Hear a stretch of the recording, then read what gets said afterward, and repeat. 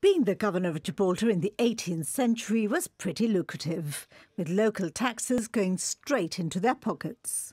But governors appear to have taken this to another level, appropriating properties at their whim. Of course, the locals weren't about to lose their homes without putting up a fight. And as the complaints mounted, the Crown took action. The Land Register was carried out in 1749 by orders of King George III from Whitehall, and he ordered the then Governor of Gibraltar, Lieutenant General Humphrey Bland, which was an author as well, apart from a governor. He was a military author. He wrote the first military treatise.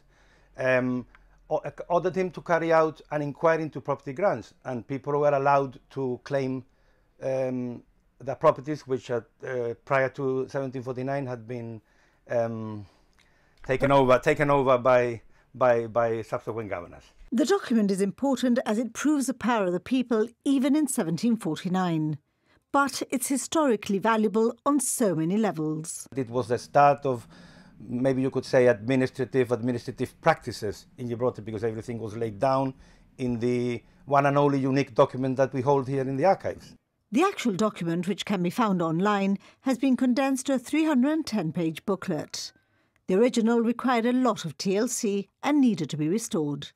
From going from the original document that we have in the archive to actually going to the final PDF searchable document took some time, because the condition was not like 100%. It was obviously, many years have gone by, and there was a state of deterioration which we had to treat and apply conservation treatments and conserve up to the point. It certainly requires further conservation, but we got it to a point where we actually put it into the machine.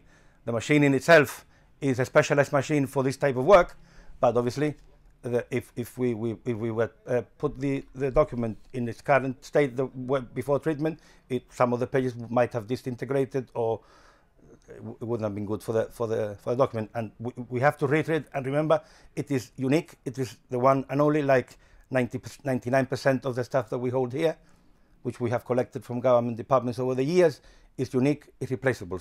The most important and oldest documents are kept in a digitalised preservation vault, which is internationally synchronised and backed up in 6 data centres. The self-healing process means there is always an original intact. The security features include a unique digital fingerprint, and what is perhaps most important of all is that the formats automatically update to ensure that despite technological changes, the documents survive the test of time.